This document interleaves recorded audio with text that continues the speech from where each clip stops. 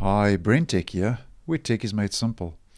I posted a video back in July of this year that Microsoft was changing the blue screen of death in Windows 11 to the black screen of death. Now, as many of you know who are already running Windows 11 and unfortunately have run into a critical system error, that you get the black screen of death popping up instead of the blue screen of death, which is found in all previous versions of the Windows operating system. And the reason Microsoft changed from blue to black is they said at the time of that first video I posted that the black screen was more consistent with the theme of Windows 11, the startup theme, and that's why they changed it from blue to black. So it was just more consistent at that time with the whole look and feel of Windows 11.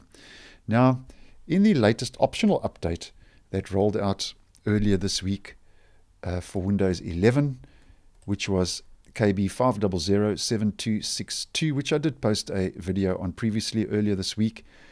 If we go down in the change log to improvements and fixes, that this non-security update includes quality improvements. Key changes include one of the little entries and bullet points and changes.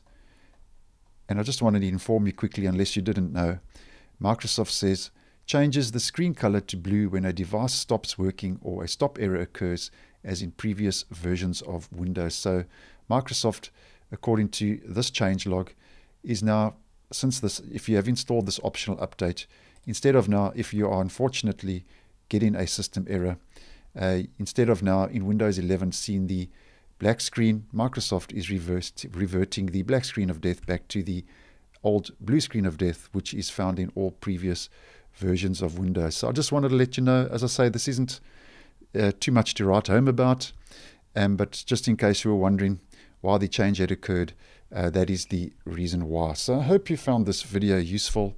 Once again, thanks for watching, and I will see you in the next one.